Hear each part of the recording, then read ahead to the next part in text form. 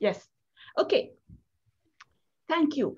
I know that this is YSI South Asia and that you had really wanted me to talk about women working in South Asia.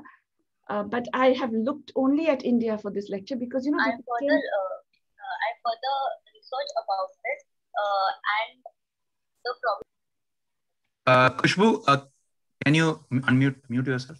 Sorry, ma'am. Sorry about that. No, that's fine. And so I'm not looking at other countries because the patterns are really quite different. It's really similar only to some extent in Pakistan, but not even fully. Bangladesh and Sri Lanka, as you know, they have a very different pattern with a significant increase in women's workforce participation in export-oriented industries over the last 3 decades. This has not been the case in India, and we are sort of unusual even in our own region for that reason. On the other hand, because India is such a large country, whatever happens in India drags down the rest of the region. And in fact, it drags down the developing world as well. So there are unusual patterns that I want to look at specifically.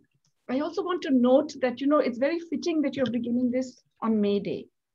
I'm happy that you have chosen May Day, the International Workers' Day, because women are workers. Alicia Giron, who is here as well, knows this. All women are workers, whether they're recognized as workers or not.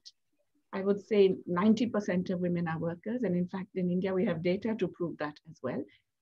But if we recognize that women are workers, then it's quite interesting to think that May Day has very rarely recognized this role of women, not just in India, but globally. And so it's time that we realize that, you know, we have to think about women as workers specifically on the days in which we remember and think of how to take forward the workers' movement. Also, I just want to recognize that we are in a period of unbelievable crisis in India. And I want to salute all of you for carrying on and for not letting yourselves get devastated to that extent, to keep this thing going. It's very important, it's very essential that we do not lose sight of our other roles and activities as researchers, as academics, as people who are trying to change things for the better by understanding them, despite the horrific things that are happening all around us. And I just want to salute all of you for that. And we are all in this together, this particular crisis. Not all. I mean, there are some who are not in it, unfortunately. There are some who are profiting from it. There are some who are have caused it, not to put too fine a point on it. Yet, I think the solidarity that I have seen among my friends, my colleagues, my students, somehow we will get through this, and even this shall pass. Okay, now what's the basic backdrop in India? One of these startling features, now this is only the very recent trend, that is to say for the last 18 years or so, between 2004-05 and the latest data that we have, which is 2017-18. When I say latest data, I'm referring to the large surveys conducted by the National Sample Survey of India. And if you looked from 1993 onwards, you would see a further decline. But nonetheless, this is really a striking decline, because remember that this is the period of economic growth in India. This was India's boom. And despite that, you're seeing significant declines in the employment rate. That is the recognized work participation rate. It's a decline for both men and women, remarkably, as you can see from the left-hand side. But it's much sharper for women. And remember, it was beginning at a much lower base. Now, you will find that these numbers are a little higher than the numbers that are normally presented. And that's really because of the fact of the different age groups that are normally taken. Yeah. And so this is the 15 plus age group, and you will see that there's a significant decline. And the biggest decline is in rural India. If you look at the right-hand side, that's very, very sharp decline in work participation rates. In urban India, it hasn't declined so much, but mainly because of the fact that it was already very, very low. Okay, and you can't really go less than 18. Well, you can. If the CMIE surveys are to be believed, we are now at 11%. And Varsha will tell you that in some states like Bihar, even the labor force participation surveys gave us 2% women's employment rate. So we are talking about unbelievably low rates of recognized work participation. But remember that this is only employment, or what the ILO calls work for remuneration. And this is a subset of total work. Thanks to the changed ILO definition of work, which should have happened a long time ago, but it happened in 2013, we recognize now that work is any activity that provides goods and services for the community, for the household, or for yourself. So it's anything that you cannot delegate. Now, this is very important because think of the things you can delegate. You can delegate practically everything. A whole range of things that are not defined as work can actually be recognized once you note the fact that they can be delegated. Let me just give you a couple of examples. Especially activities related to physical reproduction, these are not defined as, when women are doing this, they're not defined as being in the labor force. When you're giving birth to a child, etc., mothering and so on, you're not in the labor force. Yet, if you think about it, these are all activities that can be delegated. Breastfeeding, for example, okay, it's actually an activity that historically has been delegated. Through the ages, you have had women wet nurses in different societies. The elite has used, women from poorer households, etc., to outsource the breastfeeding of children. When this happens, that's an economic activity. When a mother does it for her own child, it's not, okay? Which is, when you think about it, logically not really sustainable. The very act of childbirth itself, it's assumed that this is something that cannot be outsourced. Yet we do know that there are now surrogate mothers. In fact, there was a point at which this was the fastest growing export of the state of Gujarat at the time when Mr. Modi was the chief minister. The service of delivering babies for other people. And that was definitely an economic activity in which, money changed hands. Women were paid for this. Yet when a woman gives birth to her own child, she's considered as not in the labor force. In fact, think of the terms we use, maternity leave, as if this is like, a bit of a paid holiday for the woman concerned rather than work. So you can see how we have a rather inadequate notion of work. And so we shouldn't really be calling it work participation. We should be calling it employment participation because it is only work for remuneration. In India, this is further complicated because when we look at the employment rate, even that contains a number of features that are, really not relevant in the sense that when you look at the codes, the employment codes, they include women unpaid workers in family enterprises. So those are also not paid, but they're still defined as working, whereas the women who are doing a whole range of other things are not defined as working. Okay, what do we find? We find that in India, women are dominantly in unpaid work. Okay, there's the NSS Code 92, which refers to attending to domestic duties only. Now, what does that mean? That refers to the entire care economy, that looking after the young, the old, the sick, and the other household members who require care, cooking, cleaning, etc., the entire range of domestic work. And there's Code 93, which are women who do these activities, but also do a lot of other things like collecting vegetables, roots, firewood, cattle feed, and water. Water is a very big one. I'll come back to that. Collecting water and collecting firewood, but water is even more significant. And a bunch of other things, tailoring, sewing, weaving, things you do for household use, making pots, whatever.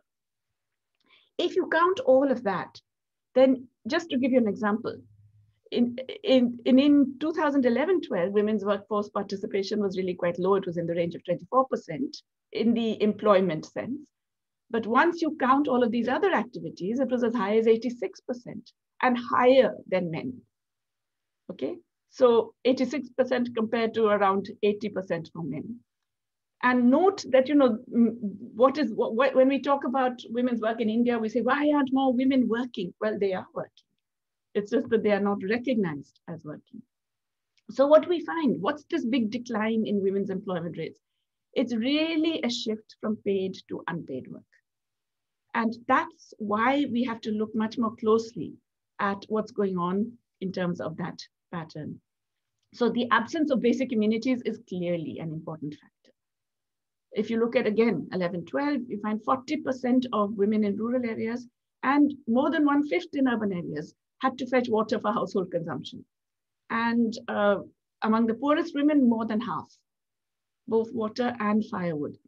Now notice that this is partly because there is an absence of piped water and so on, but it's also because the time involved in collecting water has actually increased significantly. The NSS surveys have also found this, that it takes longer to collect water. There are more trips required. You have to walk longer distances. You have to wait longer at the place where you will collect the water, especially in urban areas. You have to queue up and so on. And of course, this is something essential. You can't do without water, yes? When the NSS surveys ask the women why you do this, they say there's nobody else in the household to do it. It's women and girls. It's the job of women and girls to do this. We also have now the results of a time use survey that was conducted in 18-19, and you find that there's a massive gender gap in the unpaid activities. Now look, these numbers refer to the age group 15 to 59, okay? So not the elderly, not the young. And we do know that a number of girls below the age of 15 are also involved in all of these. But right now, I'm just taking this to give you an indication. Now, just compare, look at the last column, just as an indication. Of course, the urban and rural, there are variations, but let's just look at the last set of columns. How many men are involved in paid activities according to this time use survey? 68.5% of men. How many women? 20.6%. are involved in paid activities. How many men are involved in unpaid activities? About just under half. Okay, and yes, there are always some unpaid activities around the home that men also do. But for women, 94% are involved in unpaid activities. So this whole notion that women are not working, it's obviously. Note also, therefore, that means that many of the women who are doing the paid work are also having to do unpaid work. The double burden is very significant.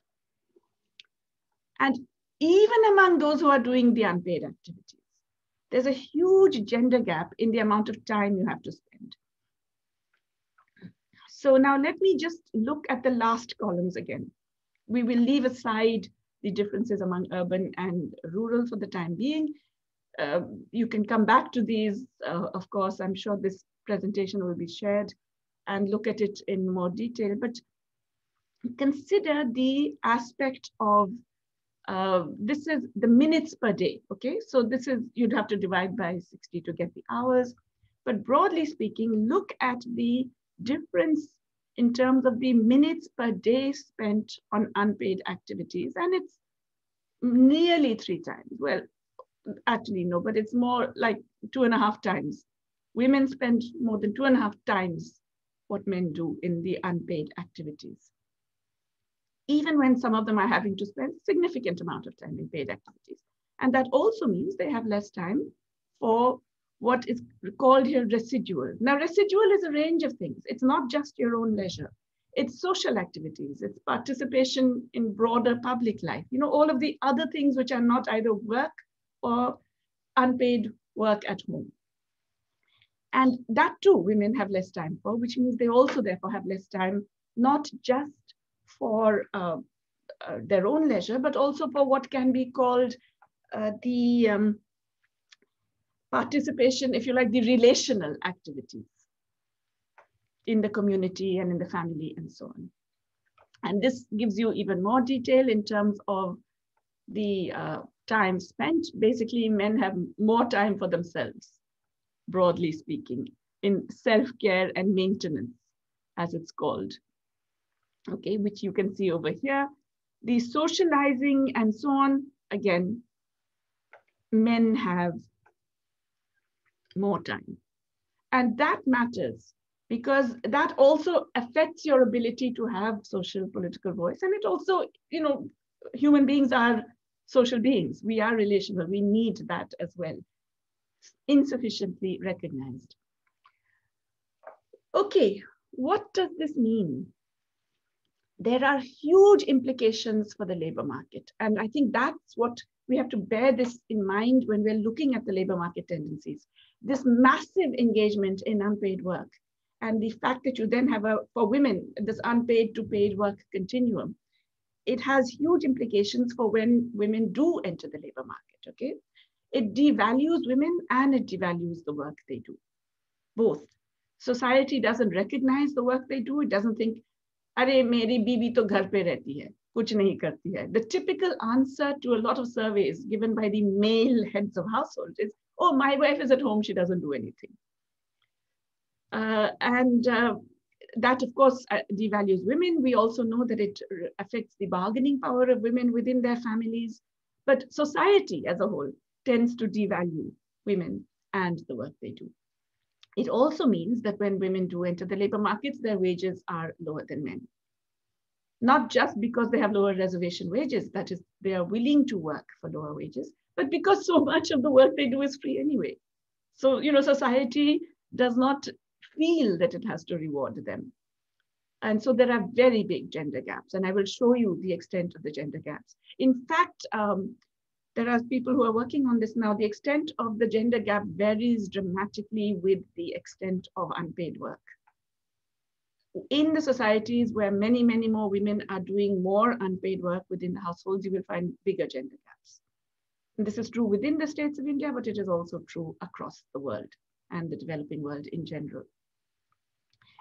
It also means that women tend to cluster in certain occupations, which are seen as women's work, a lot of the care activities and so on. And once they cluster, they are lower paid. And what is interesting is that this wage penalty even extends to men who are doing similar work. So the low paid care sector, if you're a man, men nurses, men, attendants, etc., all get lower pay. So the wage penalty extends even to men doing similar work as those in the occupations where women are clustered. Now, remember that this unpaid work also provides a huge subsidy to the recognized economy and to the so-called formal sector. It's unrecognized and it's never really counted. But basically, you are contributing to all this creation of the so-called national income in terms of the paid activities, which are done by unrewarded workers. And this has significant implications for aggregate labor productivity in the economy. We in India have prided ourselves on rising labor productivity, but a lot of that is because of the fact that GDP is rising at a time when employment is falling.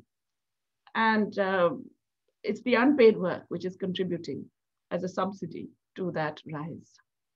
I mentioned to you that we have very large gender wage gaps. This is again from the Labor Force Survey of 2017-18. You can see we have some of the largest in the world in terms of the difference between men and women workers. That's true across regular employment. Now remember, regular employment is not formal necessarily. It's just anything that you do regularly over the year. It's a subset, a very small subset of that is formal work. Most of it is informal. And some of it, even government employment, like Anganwadi workers, Ashas, etc., they are all classified as regular workers. And yet, as we know, they don't even get minimum wages. So women in the regular work, there's a significant gender wage gap. Casual work, even larger wage gap. But the biggest one is in self-employment. Just look at that, hugely different returns on self-employment for men and women. And that tells you about a whole range of other constraints that women in micro enterprises and women who are self-employed face when they are trying to actually generate adequate incomes. We can come back to that in the questions if you like, but it is a very important part that is rarely noted because half of our informal workers are self-employed. And so it matters what conditions they are operating under. You will notice that the average return was about less than 5,000 rupees a month in 2017-18. Certainly nowhere near a living wage. But this average masks the fact that there is a bunching at the bottom. The median, this is the mean. If you looked at the median wage, that was closer to about 3,500. And I mean, I don't know whether Varsha has looked at modes, but you will find that there is really women are clustered at the lower end, and it's a few high end, which is bringing up the mean. So as I mentioned, in rural areas, gender gaps are even higher, and especially among self-employed. And you will see, this is the female wages as a proportion of the male wage. And imagine, they're getting less than 40% of what men get as self-employed workers. But also these other wage gaps in terms of casual work, in terms of, these are among the highest in the world. Very, very high gender wage gaps in India, which reflect the preponderance of unpaid work among women. We find that these have declined a little bit for regular work, not for any good reason, because men's wages are coming down, okay? So this gender gap decline, we shouldn't be celebrating it necessarily. We find over this period that a lot of male wages did not increase, and that's why the gender wage gap came down for regular work. But they actually increased for private casual work. Remember that the only one that really seems to work in terms of less gender wage gap is the Rural Employment Guarantee Act. And you can look at that here. It's the second last of the set of columns. And you will find that there's an improvement in terms of the female wage as a share of male. And it's close to 93%, which is not too bad, considering how terrible all the gender wage gaps are elsewhere. Yes. Yet urban casual work, it's increased the gender wage gap, the share has come down.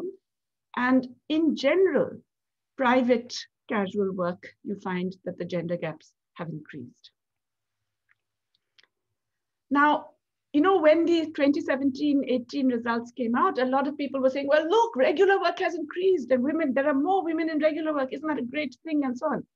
No, it only increased because overall employment fell. In other words, you know, when you look at regular work as a share of total work, all that happened is the total employment of women fell.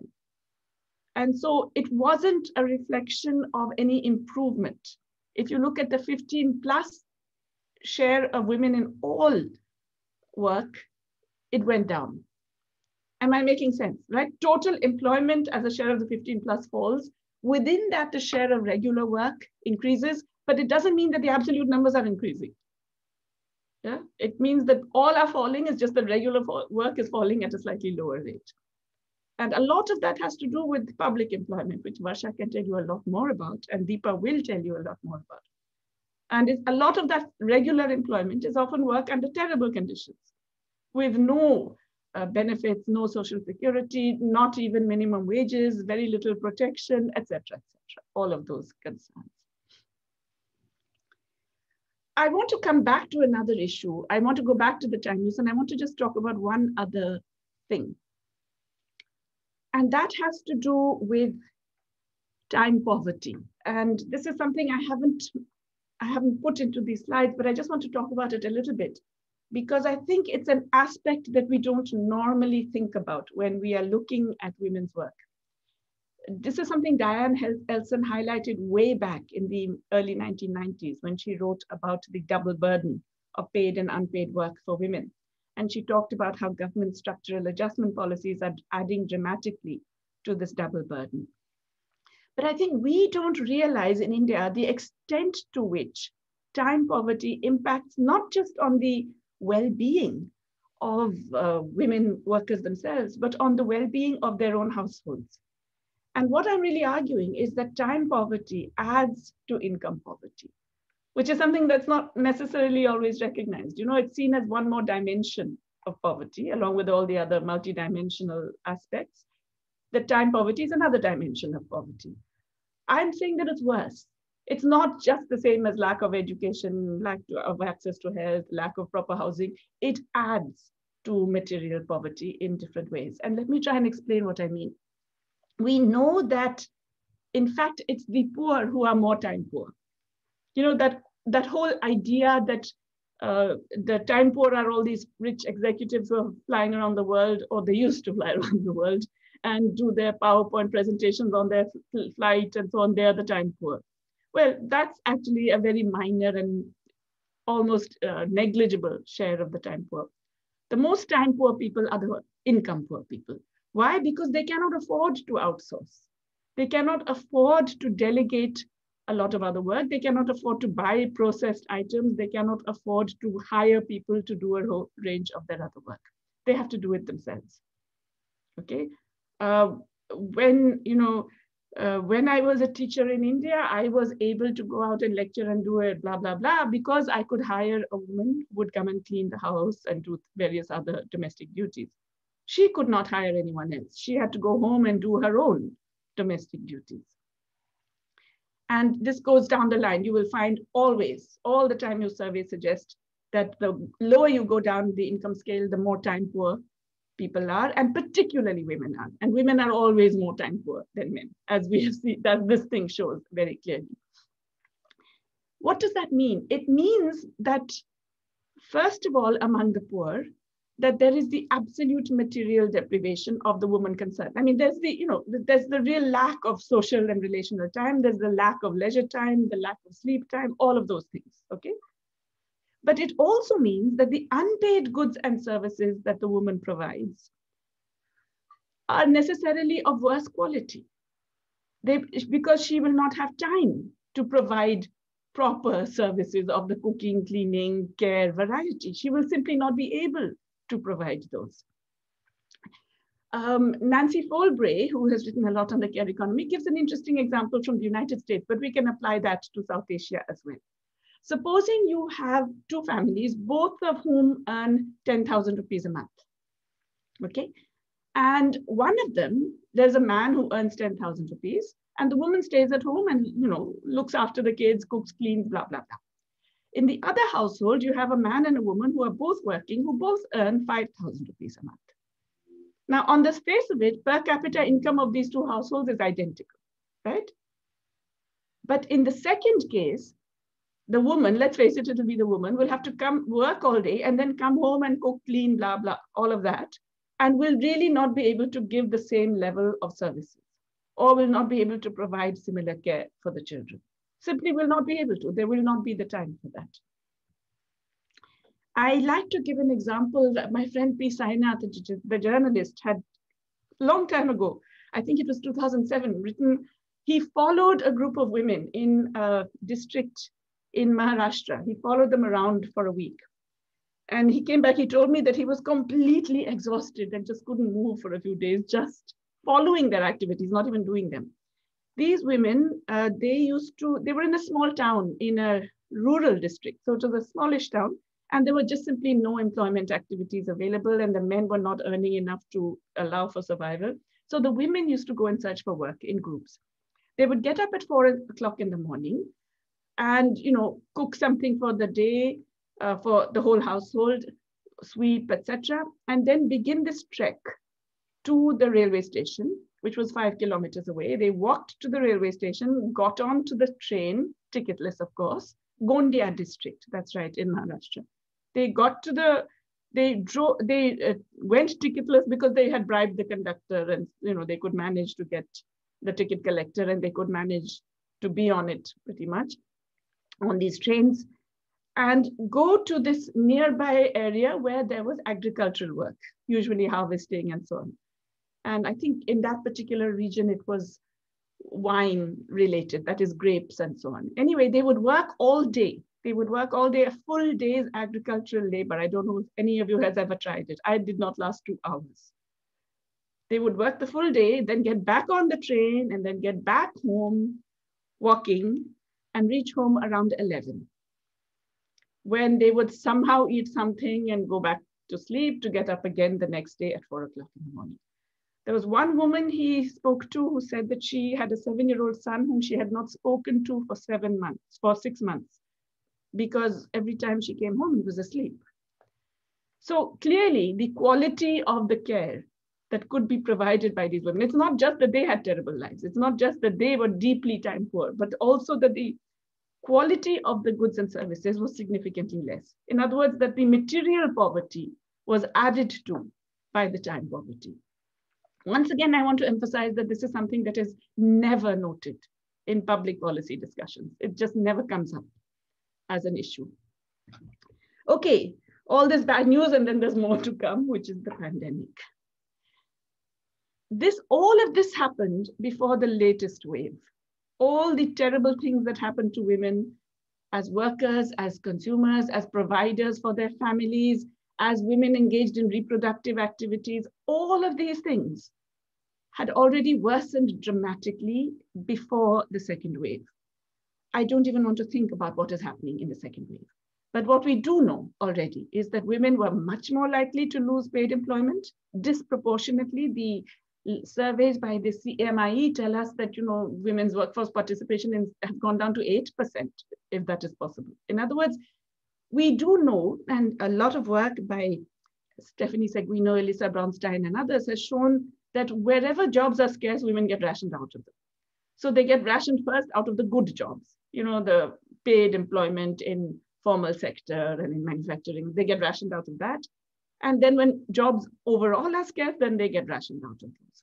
And we have seen this so clearly throughout the pandemic, but especially in India, that they're disproportionately job loss. They were already a tiny share of the recognized workforce, when now they've even declined further.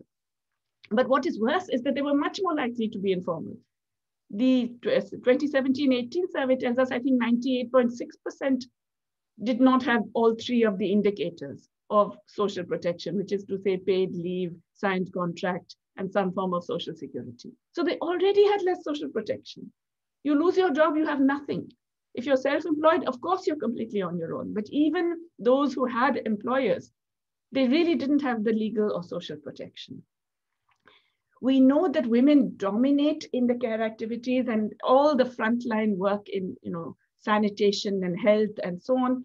And we also know that many of them in public employment, who are absolutely at the front line, much more prone to infection, much more dealing face-to-face with the communities and so on, are not recognized as employees. That is to say, they are seen as volunteers, which means you don't have to give them minimum wages, you don't have to give them any of the basic worker conditions, which meant that throughout this pandemic, they were first denied physical protection, they didn't get protective gear, they had more likelihood of infection. The much hyped announcement of social security for health workers and others, it seems only 1/3 of them received any kind of social security, even health insurance for infections received during the course of their duty during the pandemic. In many states, because the states were facing massive fiscal crunch, they were not even paid their wages. And we also know that they have been facing social discrimination, seen as carriers of infection, mistreated by communities, and so on. We know that the lockdown has meant increased domestic violence. Wherever there are reliable records, the frustrations and tensions of being unable to earn a living and the other kinds of tensions associated with the pandemic have led many men to basically lash out at those whom they can afford to lash out against, and significant increase in domestic violence. We know that the nutrition of women and girls has been disproportionately reduced. We already had horrifying indicators of child undernutrition even before the pandemic because of inadequate state investment in this. Now we've had falling household incomes, reduced food access, midday meals not being provided in Anganwadis and schools. And the nutrition picture is beyond horror. And of course, we know that girls' education has been affected disproportionately. And it's not just the closure of schools, but this whole shift to online education. Survey after survey has found that wherever there is one mobile phone in the family, it is the son who will get access to it for the schooling rather than the daughter. And all kinds of other ways in which the gender differences have been not just reinforced, but they've actually been created by this. I need not emphasize that all of this is a man-made catastrophe. And I emphasize man, or shall I say men-made catastrophe. It's really because of the way in which the lockdown was implemented brutally, without planning, without adequate compensation for those who lost livelihoods, without any attempt to consider the welfare of the masses of millions, hundreds of millions of informal workers, the way in which public transport was denied to those who had no option but to try and go home somehow to survive, the continuing insensitivity and lack of any kind of public preparedness, the denial of resources to state governments when they were the ones left responsible to deal with the calamities created by central decisions, then the complete lack of any planning or recognition of the possibility of a second wave, the vainglorious declarations that we have conquered this pandemic, even as infections of new variants were already spreading from January onwards. And then the encouragement of super spreader events, like the bringing forward of the Kumbh Mela by a full year on the advice of astrologers, the holding of massive election rallies, which have become huge super spreader events, and then the lack of willingness to accept any responsibility for this, or to realize that the central government must step in with more resources, directly and through state governments. The inability to vaccinate the population, even though they could have issued compulsory licenses to 10 other domestic producers, including 6 public sector units, to produce these vaccines so that we could have had enough to actually meet half the population's needs. But instead, you chose to privilege only 2 private producers, and you did not allow a big expansion of vaccine production. These are all acts of commission. They are not acts of omission. So I think the things that have got worse are obviously because of government action. It's not just inaction. Obviously, you have to have gender sensitive economic policies. I mean, it's a bit obvious to say that state government should get more resources, but at least give them their dues. They still have not got their pending GST compensation dues. It's urgent to universalize the PDS. Just providing 5 kilograms extra free per month is not good enough. You have to universalize it, not only to ration card holders, but to anyone who wants it. 10 kg per household per month for the next 6 months to anyone. Provide compensation for the lockdown, provide it again now, because even if it's not a nationwide lockdown, many states are implementing it and livelihoods are impossible now. Double the employment under household for the MNREGA, start an urban employment guarantee. The debt moratorium that was implemented, if you remember, people were saying, oh, good, that's a relief. It wasn't a relief, because you know what a moratorium does? It adds the interest. In other words, you don't have to pay it today, but the interest that you don't pay is going to be added to your principal. So when that moratorium ends, you get this double whammy in your face. Instead, it should have been a standstill, and you could still convert it into a standstill, which means that the interest payments are suspended. They're done. You don't do them at all. You remove them. Frankly, if all other incomes are being told that they have to cease, why should finance keep getting its incomes? Everybody else is being told no incomes for this period. You cannot work, you cannot earn your livelihood, you can't do anything. But finance will keep getting its interest payments. That's ridiculous, surely. You have to make sure fresh credit reaches the micro enterprises, and they are being deprived of it. We know that many microfinance institutions and women's cooperatives are being starved of funds. I mean, the no-brainer is more resources for health. We must be the only country in the world that did not increase the share of health spending as a share of GDP during the pandemic. I think we are the only country, just like we're the only country in the world that is charging people for the COVID-19 vaccines. Many, many, many things need to be done. All of them can be done quite easily. It just requires that the government change its strategy. Okay, I have already talked too much, I think, but we can take questions now. Thank you, ma'am. Thank you so much. Varsha, on to you. Yeah. Thank you so much, ma'am, for the insight. We'll have the audience now for any questions or any discussions which we want to have. Yes, you can send it in the chat and then I can request one to answer. So we have our first question from Samiksha. She's saying that I want to ask a question on labor codes.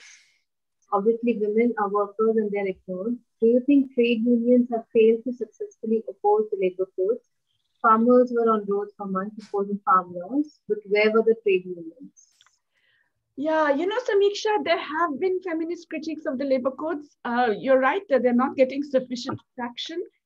You know, the trade unions have had 3 major all India strikes. They don't get reported. very large strikes. We've had the largest strikes in the world, actually, for 3 days. When was it? Was it January or February? Very, very, very large strikes. The Indian media don't report them. And of course, with everything else that is going on, it is easy to ignore these. But remember that trade unions, like everybody else, is operating all other forms of political activity. They're operating under tremendous constraints. And you are also dealing with a population that is extremely weakened, enervated by the past year and a half of deep tragedy, and is now desperate for work of any kind. So workers have gone back to factories where they were frightened and had to, and are working at half the money wages that they got earlier. So in such conditions, for trade unions also to be able to achieve the kinds of mobilization, it's really very difficult. I'm not saying that, that more can be done. I think definitely more can be done. The sort of federations of trade unions got together and did major national strike, which the media ignored. So it's more than just the trade unions themselves. The trade unions have also come out in support of the farmers' agitation. But it's more than that. We need a bigger sort of representation of people at large, rather than just those who are actively going to be affected in this. And it's also now increasingly difficult because there are very draconian laws that have been put in place in many of the state governments, Uttar Pradesh, for example, which prevent any kind of mobilization or activity, and people are thrown into jail for that. So the conditions under which trade unions can mobilize have dramatically worsened. Despite that, they did try. And again, the other problem with that is that our media have, well, I mean, the less said about it, the better, but our media have never really reported worker struggles, but now it's out of the question that they would do any of that.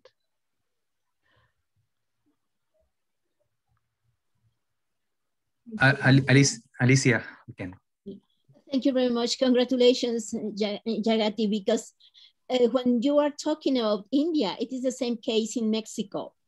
Before COVID and now during COVID, it's incredible all the violence that women are having, and especially it has increased a lot violence at home and also the feminicides. And I don't know, maybe I think it is the same thing in India. It has reduced employment. Many women, they don't have, in Mexico, the informal employment is very high. In Latin America, it's around 60% of the labor force is unemployed, in informal, so they don't have any social protection. But the other thing that I would like to point is that all these consequences on how are women and the labor force is all the austerity policies that we have had during previous years, but especially after the great financial international crisis, 2008 and 2009, all the central bank policies that has been implemented to pay our external debt, they have we have exporting a lot of money, especially to the funds and to the big banks. And so the public budget has been reduced in education and in health. And that's why COVID has shown all these, the wrong austerity policies. And I think it is the same in India. Well, we can continue talking, but I would like just to say the comment. Thank you very much. Thank you, Alicia, and you're so right. I think the difference in India is that we never really built up an adequate health infrastructure. Unlike Mexico, you at least had something you could destroy. We had already underspent on health. I mean, nobody believes me when I say the total government spending, central and state governments spending on health in India is 1% of GDP. They think I'm making it up, that it cannot be so low. But that is really what it has been. And the central government spends 0.3% of GDP. And last year during the pandemic, they didn't increase it. It was still 0.3% of a falling. I mean, you cannot even begin to contemplate that this is what would happen. But you're right, that it is a deeply neoliberal mindset. And in India, we don't even have the excuse that we had an external debt and we were forced to do it by INET or something. No, we did it to ourselves. The government chose this completely neoliberal austerity path. I think next we have Satvik, who has raised a hand. You can unmute yourself, Satvik. Professor Ghosh, thank you very much for this opportunity. My question is, in India and in many parts of the world, we do not consider to be equal. We treat women or other genders unequally at home. So we pay in a similar manner when we both go for a walk. Even your data showed that during MG and IJ, that there is a wage gap, which is illegal according to the law, perhaps. So what are the policy tools you think we can imagine which work better in these contexts, where we don't believe in equality at all? You know, I think the first step will have to begin with public employment, because, you know, that can be a basic standard bearer. First of all, we have inadequate public employment. We don't have enough of it. We underprovide basic services. If you look at public employees per share of population, we are less than 2 per 100 compared to a global average of 3.5 per 100. And, you know, Scandinavia has 8, 9 per 100, 13, I think, in Sweden. So, you know, we are underproviding. We have to dramatically increase public employment for all the basic services. Health, education, of course, but, you know, security, agricultural extension, you know, et cetera, et cetera, et cetera. So many public services we're underproviding. Within public employment, we have to make sure that women are treated as full, proper employees getting equal wages. The governments themselves do not do this. They treat women as voluntary workers, giving honoraria, which is like a little gift of a, you know, a crumb. If we could actually ensure a tripling of necessary public employment, giving women adequate wages, proper working conditions, everything else, a lot of the other labor market conditions would change simply because that would become a kind of, you know, standard bearer for the others. So there are two things. One is that the fact that the governments themselves exploit this massive discrimination in the labor market to underpay women workers. That's one of the issues. But the other is that there are big multiplier effects. You put money in the hands of more workers through public employment, they generate more spending. They go out there and spend that money. And that in turn generates more demand for local goods and services and all of those things. So I believe it has to begin with public employment. Next we have Arun. Yeah, hello ma'am. By the way, I don't know if Varsha wants to come in on this because she's done a lot of work on public employment. Yes, we do. And we have a session especially on this, on public employment. Okay. It's wonderful to hear you all, as always. But I mean, I was also reading the Nancy Folbray book, and it was nice to hear you talk about it. But I want to take you to probably a question about the, you know, a question about the growth story of India, because rather than, you know, targeted women-centric programs, maybe, you know, this growth story of India is actually focused, you know, it is not, A, it is absence of jobs, B, there is gender relations playing. However, there is also this unequal growth in terms of, say, you told about water. There is an infrastructural problem. There is a connecting problem, transportation issue. So, you know, in general, rather than the growth of employment itself, which is a problem, also the connectors to employment for women, which is a very paradoxical scenario in India. Probably that is also adding or intersecting into what is happening into you know, women's employment. And I just wanted to hear your comments on this moderator, you know, the problem with the moderators in terms of connecting women to their employment. You know, this is what you've touched on is actually a very profound issue in development, I would argue. And I've been having this discussion also with colleagues here and in a commission I'm part of, where, you know, there's a fundamental way in which we have absorbed some critical elements of a neoliberal mindset. And I don't mean fiscal austerity. I think a lot of liberals and progressive economists are now agreed that fiscal austerity is bad and so on. But we have absorbed notions of, for example, productivity growth. Yeah, and that's a good thing. Inevitably, it's always very excellent and so on. What is productivity growth? It's GDP per worker. Okay, we are miscounting both. We are miscounting GDP because we are including all kinds of things which are not necessarily desirable.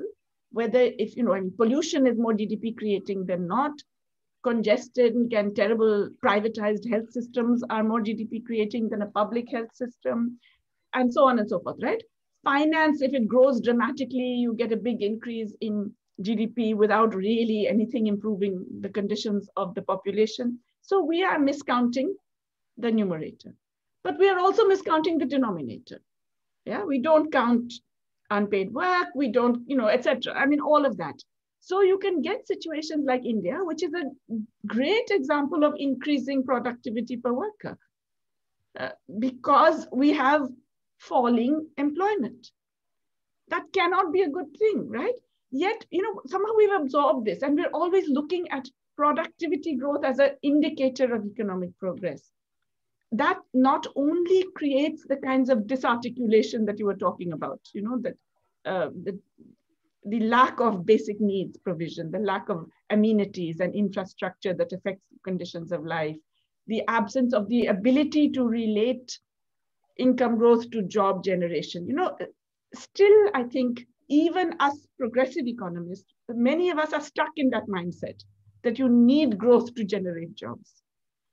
And that, we really have to somehow get ourselves out of this and think, what is it that we want in the economy? Let's think of a few indicators. I'm desperately searching for not 17 indicators, but a couple that we can use saying, this is our marker of progress. Let's think of that marker of progress and say, what are the things we need to get there?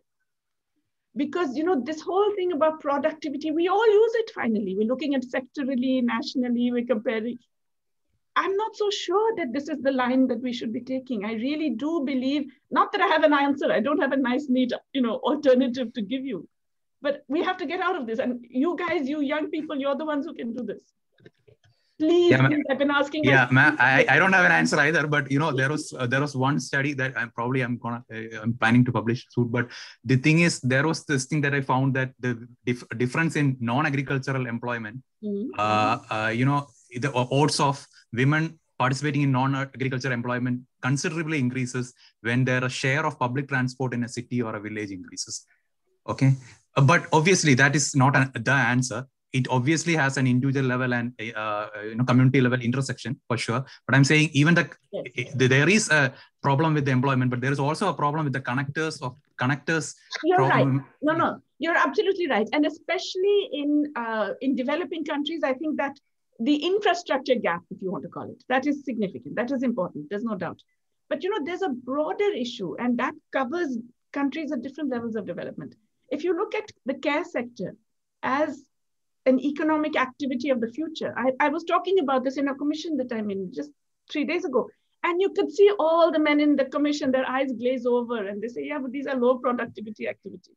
They are low productivity because society does not value them. They're not low productivity from a social perspective, if you see what I mean. But as long as society doesn't value them because the market doesn't value them, we will continue to think that they are low productivity. So anything we do to encourage them is like a little gift that we're doing, So I have a problem with both. I have a problem with the absence of the recognition of basic infrastructure needs. So it's not just connecting. It's, as you said, women walking hours to collect water, women walking still to collect fuel wood because they can't afford those gas cylinders, etc. And it is the lack of social valuation of care. We have just one more attendant. Tejendra has a question. Yeah, thank you, ma'am, for a very illustrative talk. I would like to ask a question regarding about a framework which we still using in order to understand the gender inequality in India or in developing nations. So far, it's not able to incorporate the the place where a woman should get their share of due, which is long due from the society perspective, as well as from the policy perspective, that I don't find any literature and a policy that which can, get correctly map out how a different informal sector of economy can come together, and then they can raise a voice against this atrocities which they go through on daily basis actually. Yes, Tejindra, you're right. A lot of the problem, though, I believe, in policy is that actually women don't have a voice. Very rarely are the women who will be affected by policies genuinely consulted. And I don't mean those fellow people who go dipstick survey or have a meeting and say all stakeholders were heard, but nobody's actually listening. I mean that, if they are able to affect the policies, and this can happen at every possible level.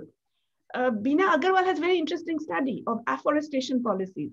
And, it was seen as a big success that we managed to do a lot more foresting and all of that.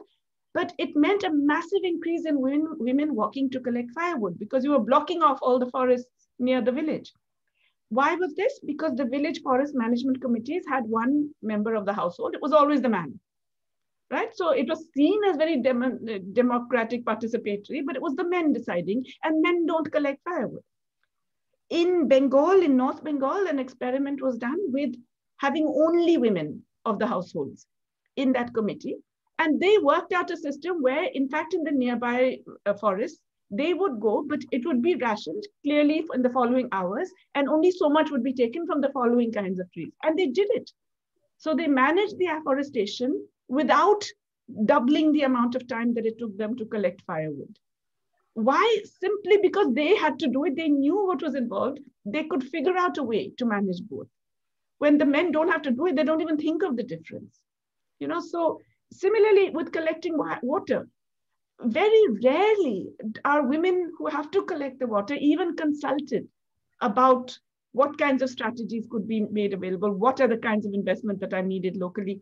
Even in the states where there is a lot of decentralized panchayat level participation, women rarely have a voice in terms of determining even the local level spending. And this goes all the way up to the bureaucracy. So I don't necessarily mean that women are always right. I have had women, senior bureaucrats in the government of India, like secretaries to the government of India, tell me that, oh, we cannot pay Anganwadi workers proper wages like employees. They are all voluntary women, okay? What happens when there are not enough women in any organization, if it's a business or a bureaucracy or anything, it's not good enough. You have to have enough. You have to have sufficient numbers to change the culture of that organization. One or two on top makes no difference. So I'm a big believer in women's participation and quotas actually for women at all levels of decision making. Because just having one or two, and I've been there. I have been one woman in a faculty. I have been one woman in a big international seminar. I know you can't do a damn thing. You have to have enough. You have to have 30% out there to make a difference in terms of the voice. Yes. And we have another person, Wendy from South Africa. The sense of this is, I would like to find in terms of developing countries, how do you think policymakers should approach childcare and maternity policy? Yeah, Zenzi, thank you so much. And it's so interesting about South Africa, where, yes, you're absolutely right. And you have less informality than India, but I think it's growing, right? The informality and more women.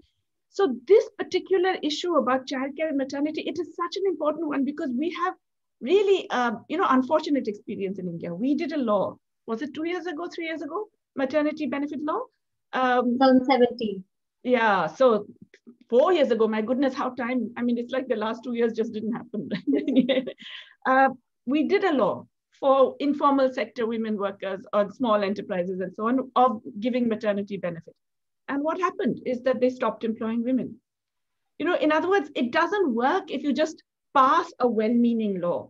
You really have to make sure that there is provision. I would argue it has to be public provision. It has to be public provision for all women, because why should it only be women who are working for an enterprise that hires more than 10 people? It should be all women getting a maternity benefit. It's a social function they're performing, and it should be given socially. That is a proper, decent maternity benefit, not just a, sort of ridiculous, tiny amount that doesn't even cover a monthly wage. So I would argue that childcare and maternity are social functions. They require social spending, and that it must be delivered by the government. Because the minute you put it onto employers, then you will get all of those bad labor market outcomes, where they basically, whether they say so or not, they will employ less women. And they will make sure that they get rid of them, hire them only casually and don't put them in the regular payroll so that they would not have to pay all of those things. And especially now, post-COVID, when everywhere the labor market conditions are so terrible for workers, it's all the more important to make this a public guarantee, I would argue. Childcare and maternity both. Yeah. Thank you, ma'am. Oh, so I just wanted to say thank you as well. Sorry, you were. I just wanted to say thank you. Wendy, can you open your video? I would love to see you. Oh, sure. Sure. Sorry. Okay, you don't have to, no pressure. But no worries. It's fine. I don't mind. Hi. Good. I just want to say thank you so much, because this ties into some of the research that I'm doing. I'm a master's student, and I just started my research, and I'm doing a lot of stuff with women and employment, and I'm trying to do it across developing economies. So this was very insightful to hear what is happening in India.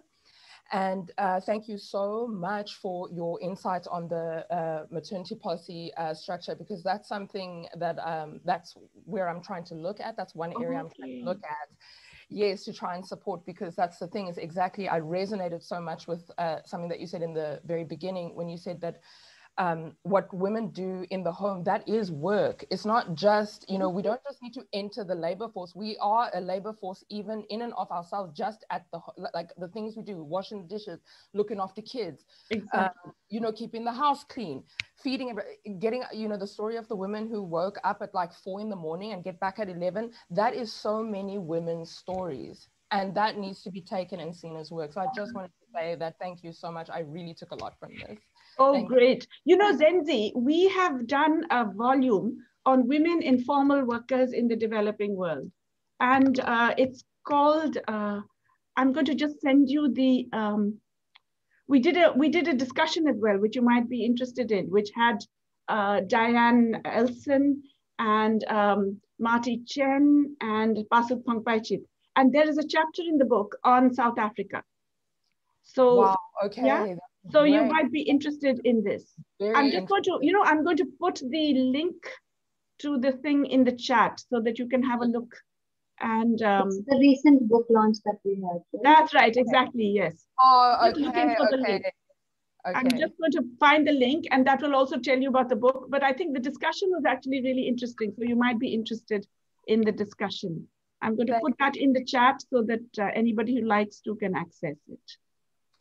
Raksha, there is a question on caste and gender. Yeah. Okay, go ahead. That's the last thing that we have, because we have taken 1 hour's time. Yes, Sangeet. Yes, or just... Sangeet, yes, Sangeet, go ahead. I'll listen. So she's asking, in terms of valuation of care work and other topics that we have discussed, how do we better account for the effects on caste along with gender in division of labor? There have actually been studies, and what is good about our NSS surveys, at least, is that we can actually distinguish along caste lines for both paid and unpaid work. And I have to tell you that also there is a student of mine who's been working on this in JNU. She hasn't completed her thesis yet, but it's very interesting work, which finds that it depends on certain states and certain occupations. But there are certain activities in which caste even trumps gender in terms of determining the degree of wage discrimination. In other words, you have all of these intertwining inequalities, these intersecting inequalities. And perhaps Ashwini will talk about this more in the next sessions that you have. But you do find that in certain activities and in certain regions, the wage gap by caste is even greater than that by gender. And within among women, certain categories of workers, the caste wage gap is particularly high. And what is also, I think, quite frightening is that this was found, and this is done by another student, Bidisha. Her PhD thesis should be available in GNU. Bidisha, is it Kopadhyay? Is it, oh dear, Mondal. Sorry? Mondal, sorry. Bidisha Mondal, that's right. Bidisha Mondal, her PhD thesis, one of the chapters looks specifically at caste in manufacturing industry. And she finds that, in fact, the caste wage gaps, the gender wage gaps are, of course, huge, but the caste wage gaps are even higher in some activities, and especially in organized manufacturing. It's quite striking, actually, you know, that it even goes up with the size of enterprise. I mean, all kinds of really shocking results. So, yes, there are people working on these. Shilpa, PR Shilpa is the one who's doing it on caste in general based on the NSS surveys, but her PhD is not done yet. Bidisha's, one of her chapters is specifically on caste in determining these gaps in organized manufacturing. And I think it's quite alarming, the kinds of results that she finds. So yes, there is a very clear intersecting of these inequalities. And as I said, in some cases, caste even trumps gender. It's not even just, you know, that both are important. So yeah, it's quite significant. Samiksha, have I published this anywhere? No, but you know, please use the PowerPoint as you wish. And please do share it with everyone. Yeah. Yeah, the video will be shared. We'll share the PPT also. And I've sent the link of ma'am's book in the chat right now. Mm-hmm. Oh, yes. Thank you, Varsha. Yeah. So we had asked 1 hour of ma'am's precious time, and we are almost at time to close now. Thank you, everyone who joined. Thank you so much, ma'am, for giving us a time and insights on this area. Let me add to that, ma'am. I mean, it's always been a pleasure listening to you, your youthfulness, your enthusiasm, and your wonderful critics backed by facts is always inspiring to every scholar. So thank you so much for being part of today's webinar. In fact, we are going, this at least is going to be a 3-month long program. Every week we're going to invite lectures, and we really hope with this enthusiastic start that you gave us, we can have a lot more young scholars talking about it, writing about it, and actually finding issues, actually trying to solve these issues. So thank you so much. Thank you. I'm sure Alicia will agree with me. All you young people, you are our hope. And we're just so grateful that you're all around and you're doing this. I mean, honestly, thank you for doing this. Keep it up. And I'm really waiting to see all the excellent stuff you're going to produce. So thank you so much. And in between all the bad news of COVID, and tomorrow we have the election results. Hopefully we find out something new. Yeah. Look, even the bad stuff, even this shall pass. Yeah. And you guys, as I said, you're our hope. So keep it up. Yes. For all the participants, we'll be having such seminar series every Saturday we are planning. So we'll be sending you a link and hope you're all there together. Bye, everyone. See you. Bye, everyone. Have a nice day. Thank you. Alicia, so lovely to see you. Thank you. Thank you. Bye. Bye. I'm very happy to see you and all of them. Thank you. Yeah, really. Bye.